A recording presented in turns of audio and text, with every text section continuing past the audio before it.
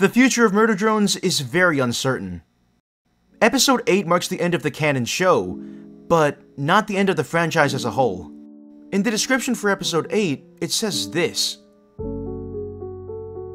Case in point, we definitely are going to get something murder drones related later down the road.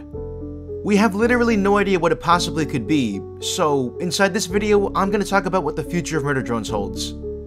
Addressing the copium-sized elephant in the room, I definitely think we are not going to get a season 2 or a spin-off show.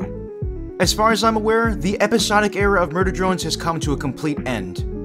The 8 episodes that we have are all we're gonna get, and I'm perfectly cool with that. Now, being a Glitch fan since 2018, I think they're gonna hit us with a blast from the past. When the final season of MetaRunner concluded, Glitch decided that they were not done with the IP yet, and they decided to make a comic.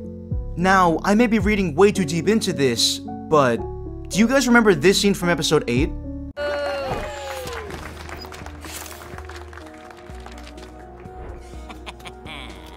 Yeah, I'm pretty sure we're gonna get a Murder Drones comic and/or manga, which is definitely going to be interesting. Now, as for the content for this hypothetical comic/manga, they could maybe tell us how V survived episode 6, or Tessa and Dawn teaming up, or maybe Khan planning to make the railgun. There's a lot of stuff that they can do, and either way you cut it, I think it's gonna be pretty good.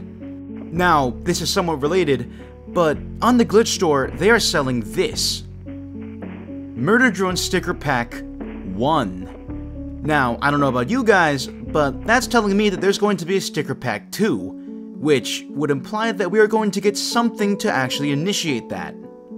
There's also the Glitch Inn, which has Eninuzi plastered front and center, so clearly Glitch liked the Murder Drones characters a lot more than we let on. Now, I'll try and keep this short, but there are a ton of fan projects out there that I highly recommend you go check out.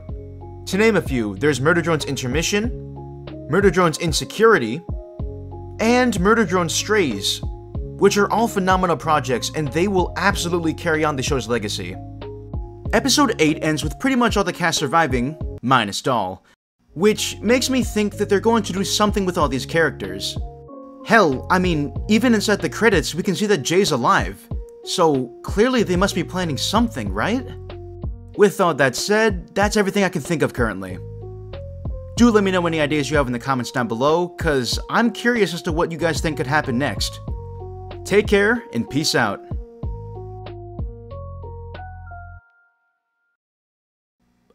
Who the fuck are you?